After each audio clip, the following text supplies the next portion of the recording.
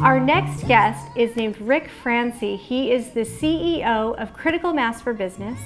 And I am so excited to have him here, and we can talk about today about his new book called Killing Cats Leads to Rats. And Rick, thank you so much for joining us. It's great to be here. Thank you both. Yeah, thank you. We're very excited. So tell us first of all a little bit about your business, Critical Mass for Business. Critical Mass for Business is built on the power of peer learning. I believe executives can learn a lot from each other if they're in the right venue. And so I build mastermind groups here in Southern California for businesses with roughly $2 to $20 million in annual revenue. I surround them with peer group people who can help them lift them up and help them to avoid some of the common mistakes, unfortunately, that trial and error happens when you're making decisions and running a business. Absolutely, and it is hard to get to that, you know, that $2 million mark, right? And then you go up to the next hurdle of the 20 million, and there are different mistakes that you make each time. So that's very exciting. So tell me a little bit more about your book. I've been giving a talk about the unintended consequences of business decisions since 2010. And 2 years ago, I decided I was going to document the talk and put it into the book. It's called Killing Cats Leads to Rats because that's an example of an unintended consequence, not of a business decision, but of a decision made by a leader. Right. Things you don't think of that could happen if you fire someone or if you handle something a certain way. Or Yes. What are some of the business decisions that you talk about here in the book? Well, we have a lot of, unfortunately, we have a lot of stories of unintended consequences in business. There are big company examples. One, because people recognize the name. And two, everything we wrote about in the book had to be footnoted and documented, and there's a lot written about Kodak, Wells Fargo, pick the names, Coca-Cola. And so by learning what those big companies did that led to unintended consequences, it helps middle market companies understand, well, we want to avoid that because our research shows smaller companies aren't as likely to recover from the damaging effects of they don't have a 100-year history maybe, they don't have the brand recognition of a Coke that can survive the new Coke fiasco. So they won't maybe be more damaged by the unintended consequences of their strategic decisions. I'm not talking about every decision that a business owner makes, but you know, every year there's a handful of decisions that really predict the future outcomes of your business. Those are the ones that we talk about using the secure model that's in the book. Awesome. Okay, so tell me a little more about the secure model then. That was a nice segue, wasn't it? Perfect. Yes. Because I know you've got systems to help answer. I know. Well, my mind just went to all of, like, as he was saying, like those names, like Kodak and Wells Fargo. My mind just like went. I'm like, oh yeah, I remember that one too. I remember that one. Right. So what is your model? And like, first of all, before we get there, what are some of like the biggest things that companies do that have unintended consequences? There have got to be a few that like repeat themselves over and over again. Yeah, there are 5 conditions that can lead to unintended consequences, and that part of the book is built on research done by a gentleman named Dr. Robert K. Merton. He's one of the fathers of modern sociology. He created terms like reference group and role model, self-defeating prophecy. He created those terms? He coined those terms. Wow. In 1936, he wrote an essay about unintended consequences in large-scale social systems, right? Because he was studying society. Right. His finding is, many times the leaders have an intended or anticipated outcome of their strategic decision, but all too often they're surprised by these unanticipated or unintended consequences. And so he wrote about how they happen. So in the book, we talk about the 3 types of unintended consequences, which the readers can learn that, the 5 conditions that in a society create unintended consequences. And when I read his paper, I thought, what's a company but a small society? It has a leader. That's right. It has a hierarchy of authority. In a society, we have citizens. In a company, we have employees who are hopefully taking, Dr. Merton's term, purposeful action to get the outcomes that the leaders have said they want to have. It's from that activity of the employees or the citizens where the unintended consequences happen. But there are conditions that can lead you to unintended consequences. So knowing what the conditions are, you can then try to prevent them from occurring when you're making those all too important strategic decisions. Very interesting. So can you give me like a little example? Yes. Okay, awesome. Divorce emotion from your strategic decisions. There's a book by Daniel Kahneman, Thinking Fast and Slow. He's a Nobel Prize winning. He said you have 2 parts of your brain, a fast and a slow thinking part. Your fast part is largely experience-based with emotion. which is great for everyday decisions that business owners have to make, because we have to make a ton of them every day, and you can't deliberate every decision, right? But on those strategic decisions, he found you need to use your slow thinking brain, which is the part of the brain that likes to deliberate, likes facts, is collaborative, willing to take in information that's counter to your experience and your biases, but that takes energy.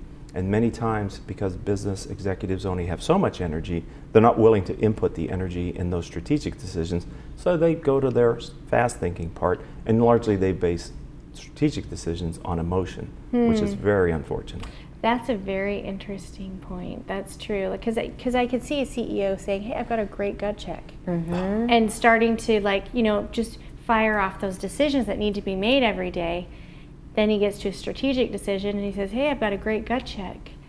And it's completely wrong. Did you read my book already? No, that's awesome. You're like, yeah, you nailed it. The secure model, the 6 step, the S is slow down the decision process. Part of the reason why successful executives use their gut is because they believe in their gut, right? But that instinctual action sometimes can lead them to bad outcomes. What we ask them to do in the book is give yourself enough time before you have to make a strategic decision to deliberate. Because if you don't have the time, then what do? You just react.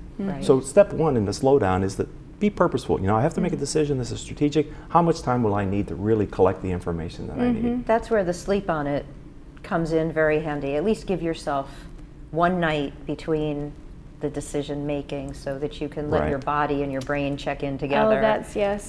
I do that for all of my fashion purchases. Oh, do you in fact? Yes, however, you know, I think I maybe should try the opposite, because my purchases aren't really going the way that I, you know. Well, maybe just take a picture and send it to me, and then I'll do that. I've had this tie in the shopping cart at Amazon and out of the shopping cart and in the shopping cart. So I did deliberate this fashion decision. Well, that was a great decision. Well, it's a strategy. I took my time with it. Okay, so but kind of like based on what Lauren and I are talking about, there's got to be some step in there that says, like, gather information from your peers, right? Yes. You're taking me right through the secure model, and this is awesome. You two are good. Thank you. It's the next one, which is called expand your knowledge. It's the E in secure. 2 things. Assess the information that's available to you inside your existing company. It is amazing to me, and the research shows that if the senior leadership of a company actually brings in some level of the line supervisors, the people who are going to be asked to implement the decision, they have a whole different perspective on what that decision, when we implement it, might require. So before you tell them the final decision, bring them in. Assess the knowledge that's in your firm. The other one is to access information outside of your firm. Whether it's in a peer group like I lead, or hiring consultants who have experience helping companies just like yours do something very similar to what you're wanting to do, because they've seen all the landmines and they can help you to not make those missteps that all too often happen from those strategic decisions. That's right. Amazing. And I imagine all of this has a big impact on employees in the end. So, you know, one bad decision, even a good decision gone bad, ultimately is going to affect the employee base in a big bad way. And infect too, actually. Infect them, yeah, you're right, infect them. So how do you address that? So that is the purpose of the book. Okay. I think the #1 competitive advantage that a middle market company can have is an engaged workforce. When 69% of the U.S. workforce reports to Gallup every year in the Q12 survey that they are not actively engaged at work, I think that's a big company problem, frankly. Middle market companies can use the engaged workforce, because when we as consumers see a company that has an engaged workforce, we take notice, because they're rare. And to have an engaged workforce, our research shows the leaders have to be viewed as competent. She knows what she's doing, and if you tell them there's going to be the strategic outcome of your decision and it's consistently different, the employees begin to think, well, does Rick really know what he's doing here the last time? And their motivation to implement with enthusiasm your next strategic decision gets diminished. But if you can demonstrate that you can control your company's future within a range, they're so enthusiastic to want to implement your next decision. It builds that culture of performance and engagement. It's the hardest competitive advantage for your competitors to want to copy. They can steal your logo, your website, they can copy your pricing model, all that stuff. So they might even be able to hire some of your employees, but they can't create that culture of engagement. And so once you have that, it sort of self-reinforces. As long as the leader, you're remaining competent and engaged with your employees. I like that. That's great. It sounds this like is in this book as well. It's all in that some book. good weekend reading for me. Yeah. And it sounds like it's actually just good learning for life, because all of these strategies, I can see them working with friends and family just equally well. Absolutely so right. good decisions are just good decisions, and learning how to make them better, no matter where it takes you, I think is a good thing. That's right. I agree. And so for our viewers, many of whom have retired, or maybe they are fully engaged in the workforce, what would be kind of like your final thing to tell them to do proactively to help avoid these unintended decisions? Well, to the point that we talked about earlier, this works for any organization, a nonprofit, a charity, a church group, wherever you are, and there are people who are asked to take purposeful action, Dr. Merton's term, to get this outcome. As a leader, it's really powerful to brainstorm this question. Here's what we want to get done. What's the craziest thing that could happen that we haven't thought about?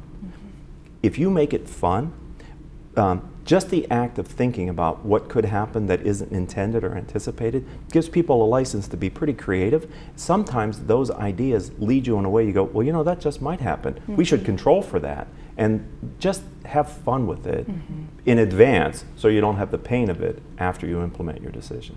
I like that. Good advice. Wow, that's great advice. Well, thank you so much for being with us. Thank you. How can people buy your book? Well, obviously they can go to Amazon.com and it's available in the big three, right? You can get it as a Kindle or an Audible book or the paperback. Wonderful. Well, thank you so much for being with us. Thank you It's been both. really a pleasure. We appreciate Really it. appreciate Thanks, it. Rick. Great Thank to you. see you. We'll be right back.